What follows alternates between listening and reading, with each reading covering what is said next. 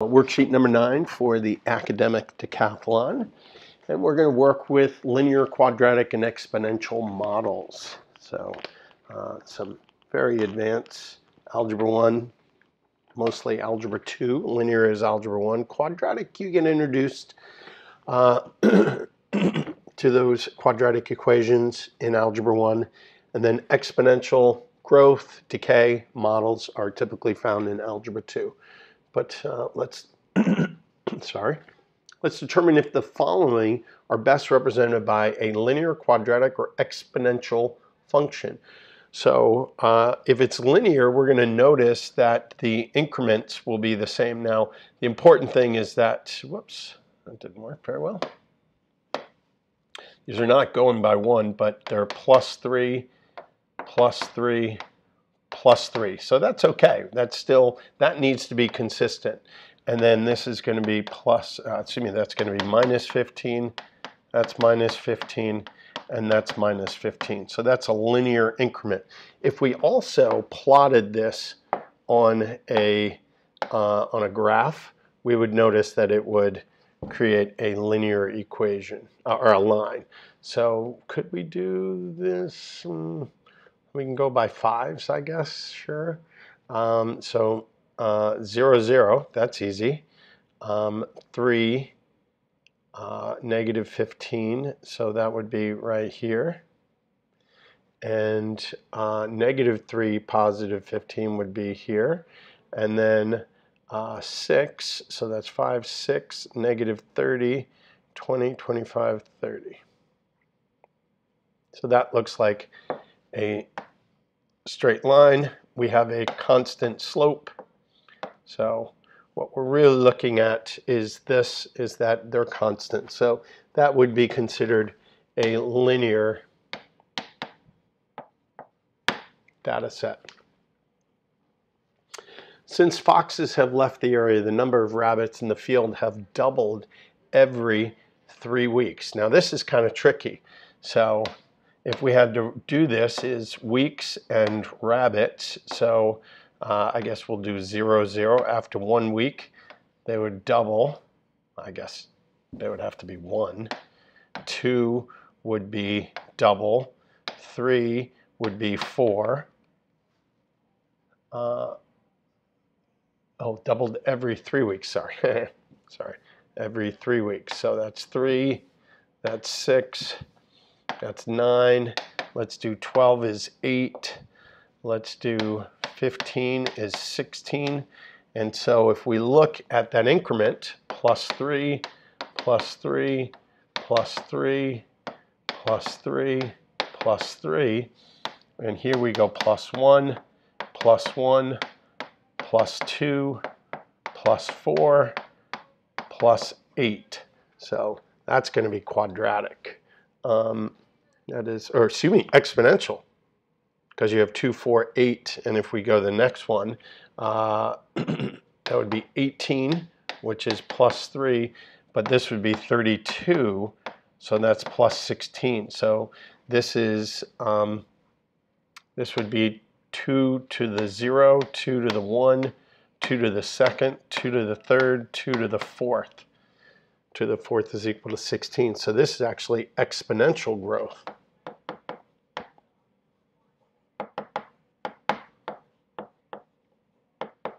Because we see it working exponentially.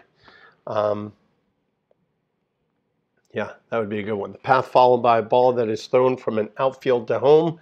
So that looks like this, and that is parabolic. So that's going to be exponential. Not exponential, it's going to be quadratic, excuse me. Quadratic, because it looks like a upside down parabola. And that would have an a value of negative, which turns it upside down. Parabola typically looks like this, where a is positive. Well, you have a positive a, and upside down would be a negative a. In the equation y equals ax squared plus bx plus c. So that is a quadratic equation, and that would have the form of a parabola. So that is plus 3, that's plus 3, that's plus 3. This is plus 18. Woo! That's minus 18. That is minus 54. Wow, that's all over the place. It's flipping back and forth. Right, minus 18. That is minus 54. That's kind of crazy. I see that. Because 6 is even, 3 is odd. So that is an interesting one. If we graph that, what does that look like? Negative 3, 1, 2, 3, 0, 0, 18. Well, let's go by 5s again. Let's do this. Let's go increments of 5. So negative 3, 0 is going to be here. 0, 5, 10, 15, 18 is going to be here. 3, 0. Yeah, so it looks like a parabola.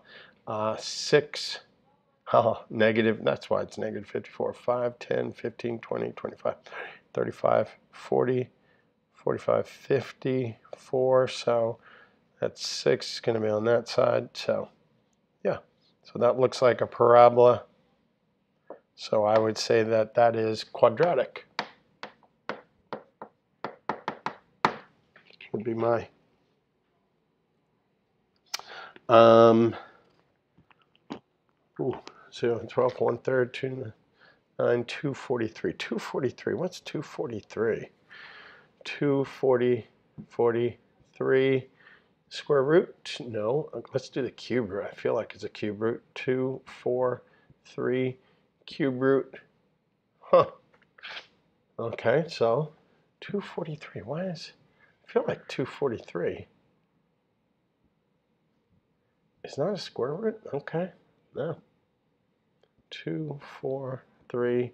How about a 4th root? No.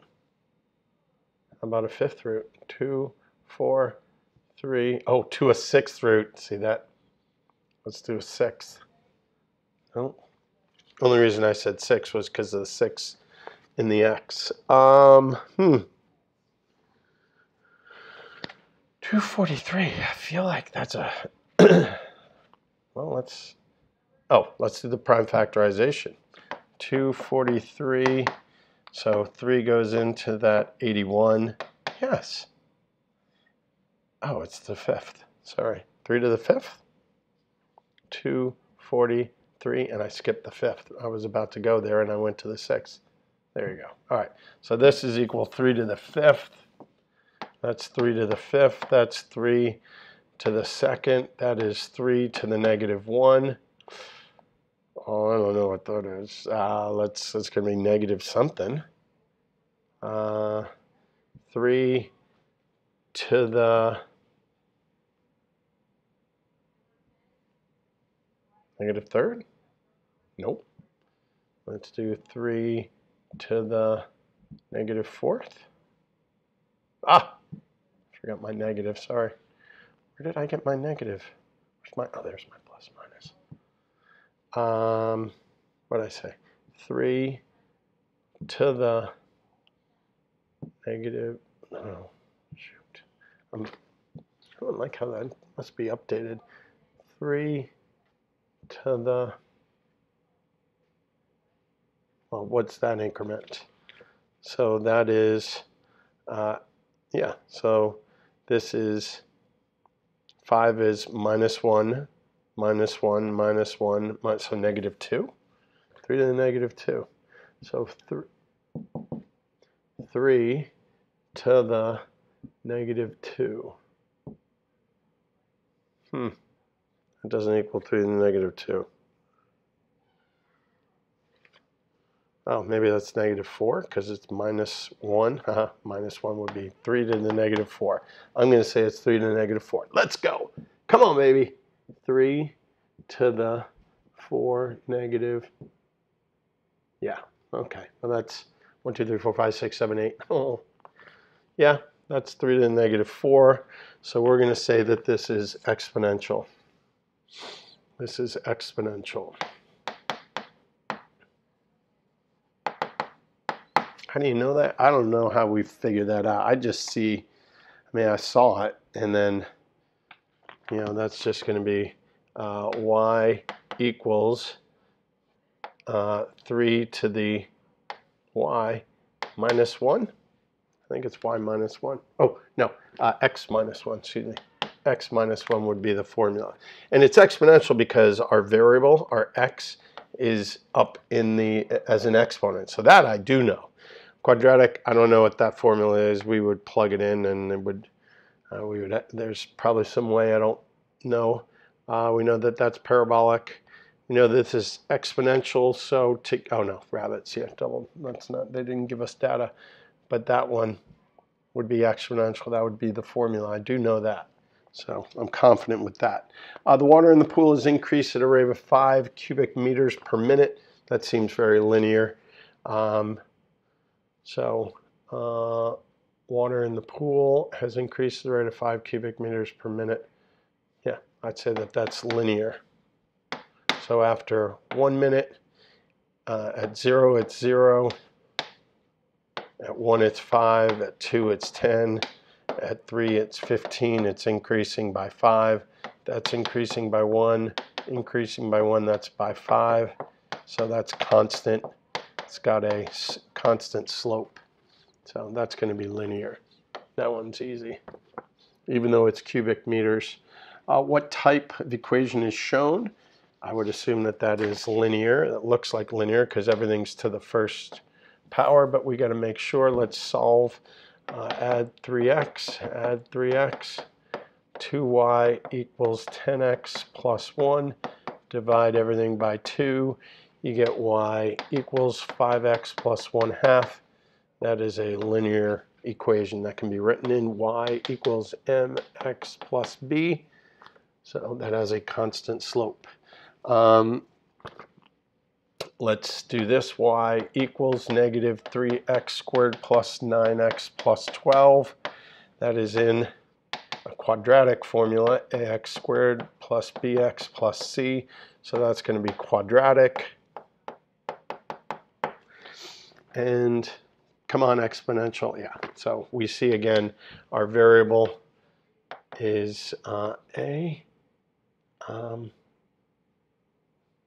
What is the ab to the x? Is that what the template is? Let's see what the exponential template would be. Exponential template. What's the most basic exponential? AB, yeah, okay, a to the b. Images. So, exponential m to the mn. Don't know if that answers my question. Yep, logarithms. So logs are an easy way. Y equals a to the x. Okay, so yeah, y equals a to the x. So that was what it is. Y equals a to the x, not ab to the x. Sorry. So we were close. We were close, very close. So the parent would be y to the ax. Okay. So this would be exponential because it sits in that form. All right. That's it. It was a quick one. You might want to do a little research. We got some problems on them, but this is, I'm able to do those sort of more through because they fit that parent equation. So we have y equals mx plus b, we have y equals ax squared plus bx plus c, and then we have y equals a to the x. So those are the three parent equations.